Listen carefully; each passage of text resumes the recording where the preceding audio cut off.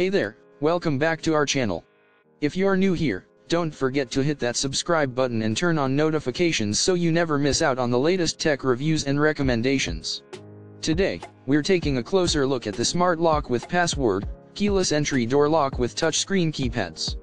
This innovative door lock is a game changer when it comes to home security and convenience. Let's talk about some of the key features of this smart lock.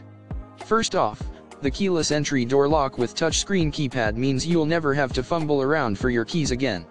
Simply enter your unique passcode and at the touch of your fingertips, you're in. It also comes with 2 spare keys for backup, just in case. The illuminated touchpad is not only durable, but it also provides added security for your home. One of the most important aspects of any door lock is its security features, and this smart lock does not disappoint. With a solid deadbolt and the ability to create up to 50 user codes, you can rest easy knowing your home is protected. Plus, the auto lock function ensures that your door is always securely locked, giving you peace of mind whether you're at home or away. Installation is a breeze, with the ability to adapt to both left and right-handed doors. You won't need to call in a professional, all it takes is 15 minutes and a screwdriver, and you're all set.